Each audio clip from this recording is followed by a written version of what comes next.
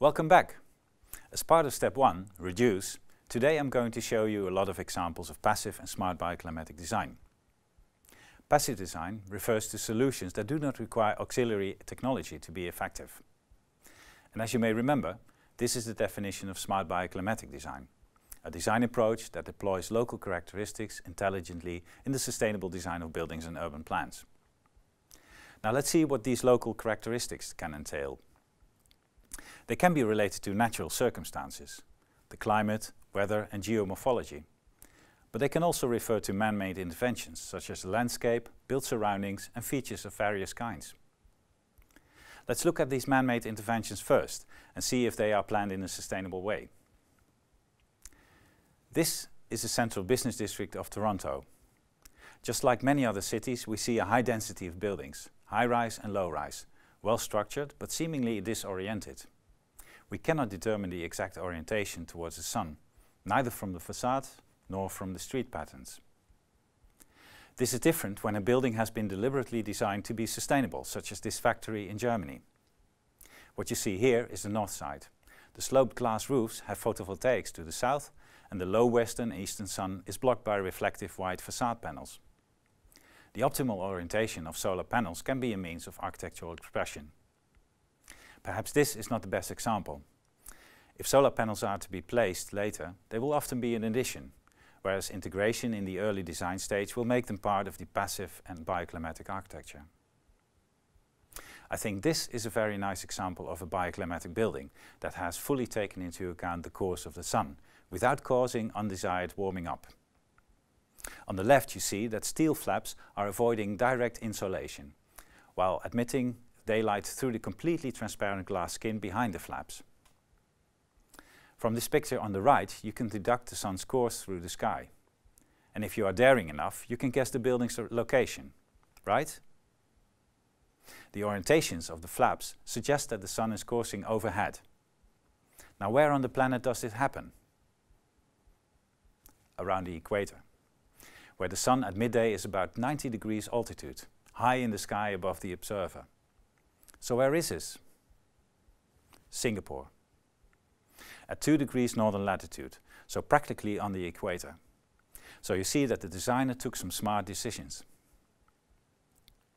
The idea of flaps is a similar concept as overhangs, as you can see here, with Sydney's Opera House and even clearer with the building on the right.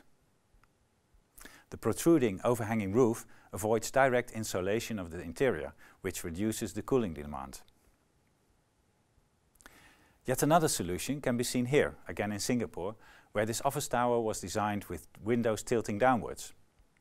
As a result, there is hardly any direct sunlight reaching the interior, and people can still look downward from their office desks. In hot and warm climates, the avoidance of unnecessary warming up of buildings is very important in the design of a building, especially with the prospect of climate change. Yet also, the urban setting is quite decisive. With old settlements, one can often see that the urban plan was made dense and compact, allowing little sunlight onto the streets and facades. Light reflecting surfaces can then avoid the absorption of solar heat in the building envelope. These are typical examples of that. Whitewashed stone walls and roofs in Greece. The reflective factor of surfaces is called albedo. Now, let's have a look at passive means of ventilation.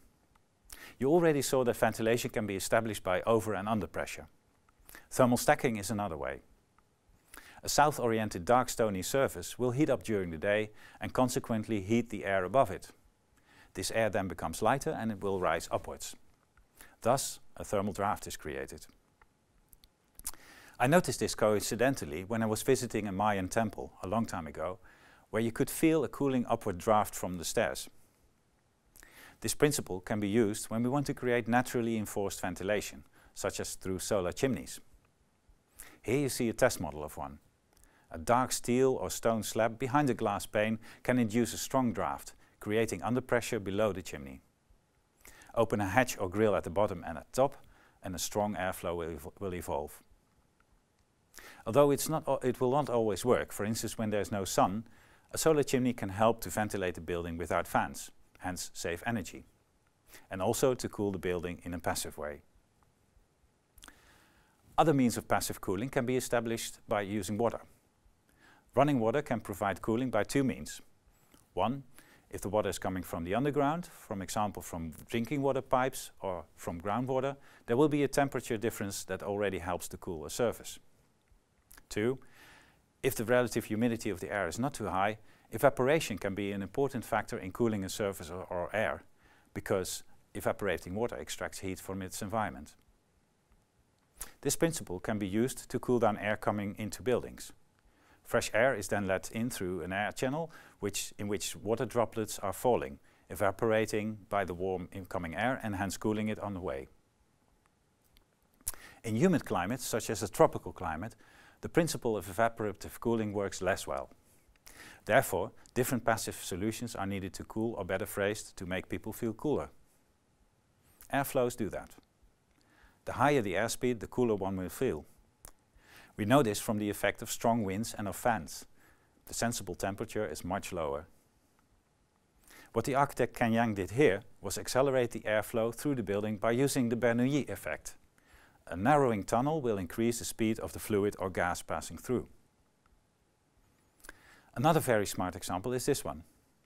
This looks like an urban umbrella meant to cover people underground from the occasional tropical rain shower.